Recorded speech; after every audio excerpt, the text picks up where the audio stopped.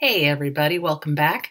Today I'm going to do a quick video that reviews all of the monetary and fiscal policy stuff. So that's basically what we've been looking at for a while now, this idea of taking that long run aggregate supply model and using it to help us understand both how something bad affects the economy and how we can affect it.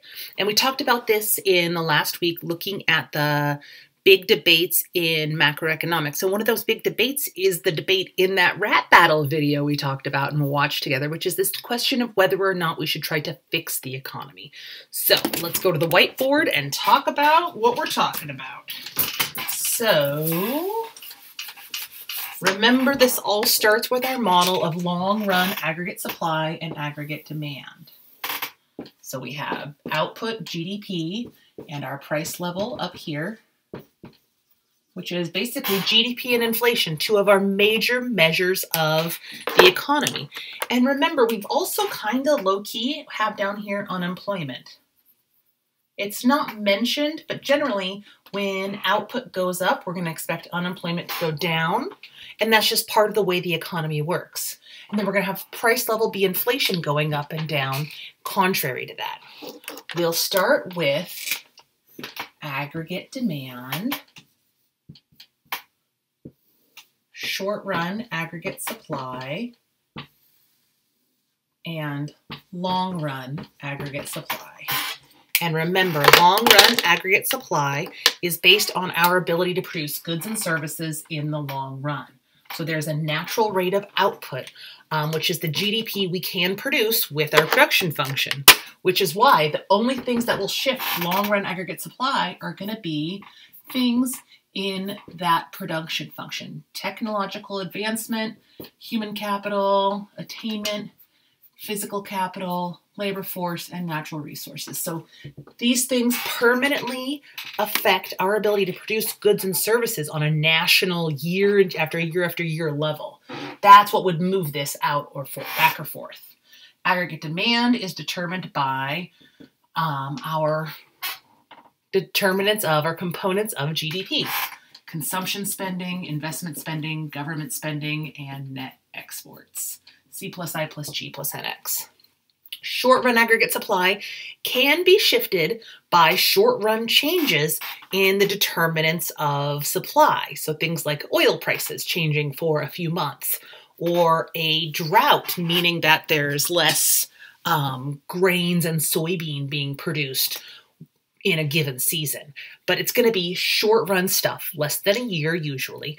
And then the other way short-run aggregate supply is going to work is that equation we have that looks at the differences between the expected price level and the actual price level. And it says that GDP might, or our real GDP, our level of output might differ from the natural rate of output if there's some difference in between the price level and the expected price level, right? So if the expected price level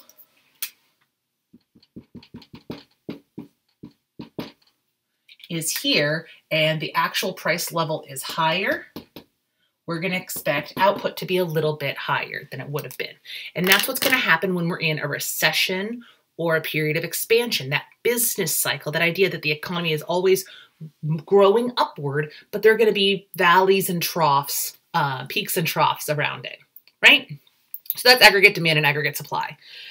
So we can have a bunch of different things happen. Remember, we can have shocks that will affect consumption, decreases in income, changes in how the society feels about the economy. Those might affect consumption.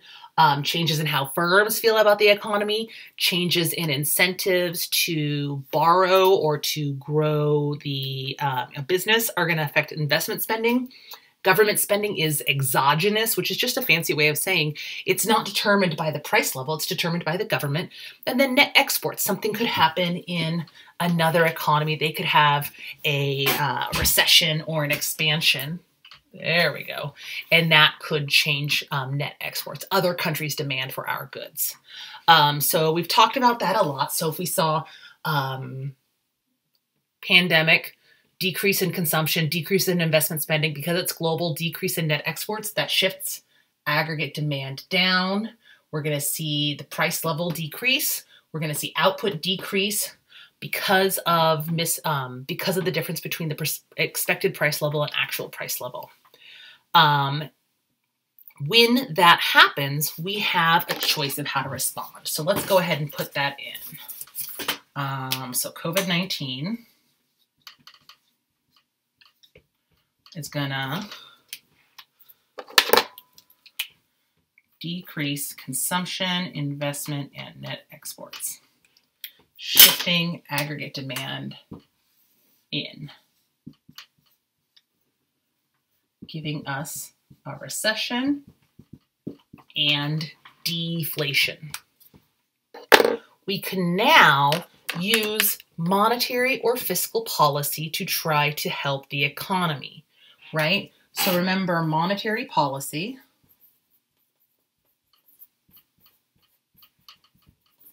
is conducted by the central bank.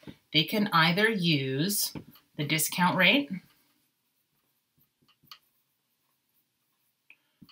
the reserve requirement,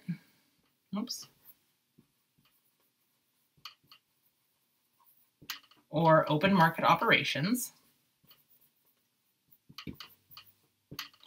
to try to change the federal funds rate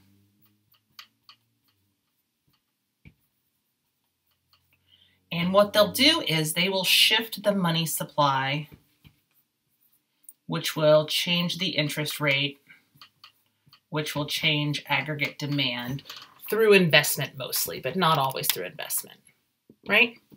And then we also have fiscal policy, which is when the government can use taxes to change consumption, to change aggregate demand, or government spending to change aggregate demand. Okay, so those are the two types of policy and the mechanisms of each. There's three types. There's three tools of monetary policy, two tools of fiscal policy. They both end up affecting aggregate demand. Monetary policy goes through the money supply and fiscal policy doesn't. So how would we change the economy with fiscal policy? That's easy. We want to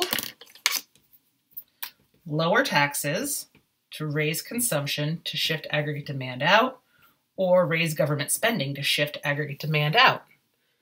If we wanted to engage in monetary policy, we would lower the discount rate, lower the reserve requirement, or buy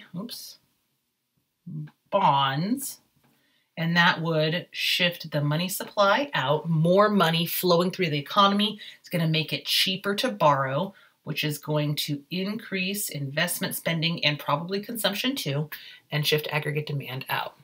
So those are the different ways we could try to stabilize the economy, get it back to where it was. It doesn't always work the way we want. Sometimes when the Federal Reserve lowers the reserve requirement, banks still hold higher reserves because they're anxious about the economy. We saw that in the Great Recession. After so many mortgages defaulted, banks held larger than required reserves because they were too afraid to loan money out. So that tool didn't work. Sometimes when we lower taxes, households don't spend that money as much, right? That's that marginal propensity to consume that multiplies the money through the economy. If lowering taxes doesn't change consumption, it's not going to shift aggregate demand. Government spending is pretty direct, but there is some argument that, and it can multiply through the economy through that money multiplier too. But it can also have a little bit of a bounce back because raising government spending or consumption is going to also drive the price level up, and that's going to tend to shift money demand out and raise interest rates. And that's part of why this is confusing, is because we have to always keep money demand and supply in mind also. But that's the basics of aggregate demand and aggregate supply. So we have this other board here, which we've looked at a couple of times before. We can see how, oh, look, it's all right there from our last lecture. Oh, we're getting lower and lower here. So the Fed can use open market operations, discount rate, or reserve requirement to target the federal funds rate to shift money supply in or out to raise or lower the interest rate to affect aggregate demand. And that's going to shift. If the money supply shifts out, we're going to see the interest rate go down. If the money supply shifts in, the interest rate is going to go up.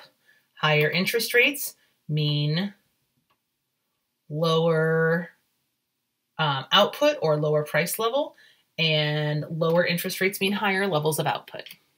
Okay? Hopefully that's a nice little review. That's the big stuff you need to know about aggregate demand and aggregate supply. The other details aren't as important. This is the big stuff I want you to know. I want you to be able to graph this curve, graph this graph, and use these tools to solve a problem with the economy. So if there's a, let's do one last example, right? One last example, and we're going to do something we haven't done before. We've talked a lot about recessions and crises. Let's talk about what would happen if instead we had the economy going too high, too fast. We're going to talk about the 80s. All right. So, I don't know if you know this, but in the 80s, we had a gas shortage. So, let's get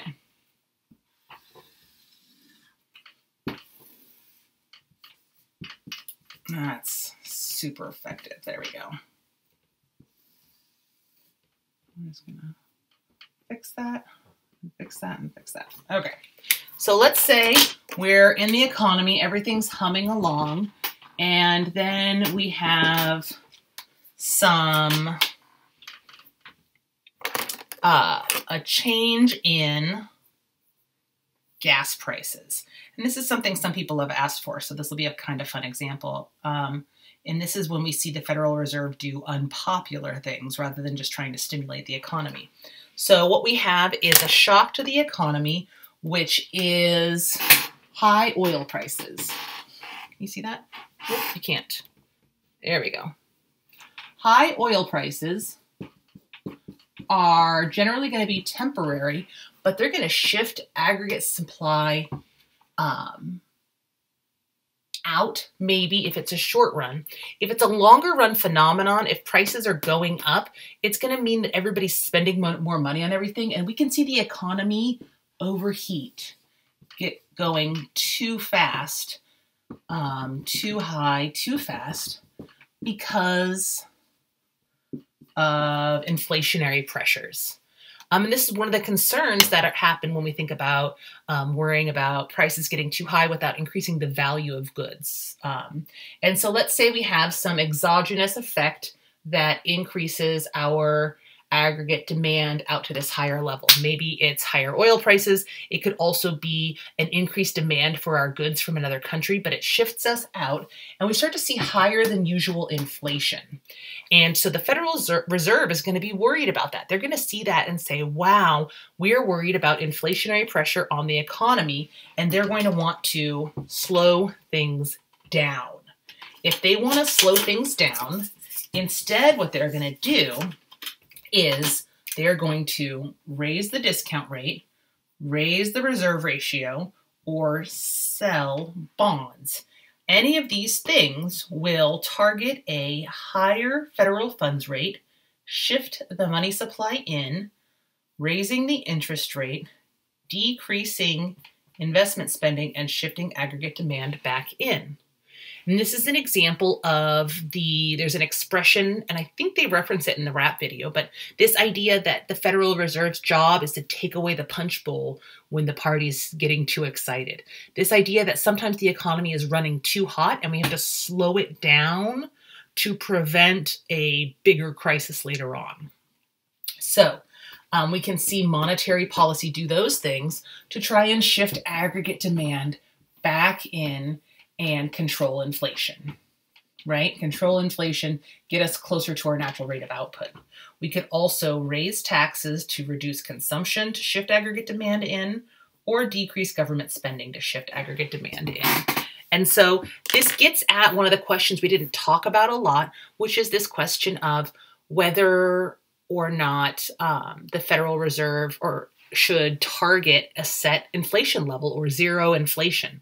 And this idea that there's two targets, it's not just high output, low unemployment, it's also stable, low, manageable inflation. And that's why it's important to remember that when we're in a period of, say, very, very high output and low unemployment,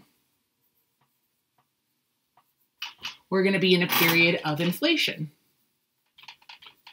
On the other hand, when we're in the global pandemic and we're down here, we're experiencing, I'm going to call it COVID aggregate demand.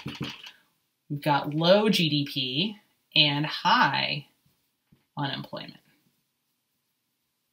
Okay, so that's everything. That's everything. Hopefully that helps. Let me know what questions you still have, and I'll see you all next time for a review. Okay, take care.